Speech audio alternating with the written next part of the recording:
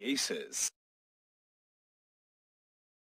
Filariasis is caused by filarial worms of Wuchereria species found in lymph vessels and lymph nodes of man, especially in lower limbs. Man acts as a primary host. The developing stages, called microfilariae, are found in the saliva of mosquitoes like Aedes and Culex that are secondary or vector hosts.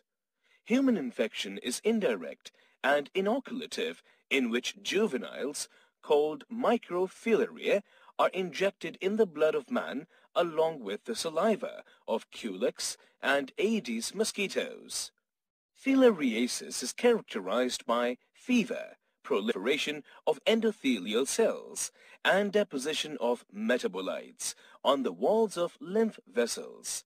This causes enormous swelling of certain body parts like legs, breasts, scrotal sacs, etc., due to blockage of lymph vessels.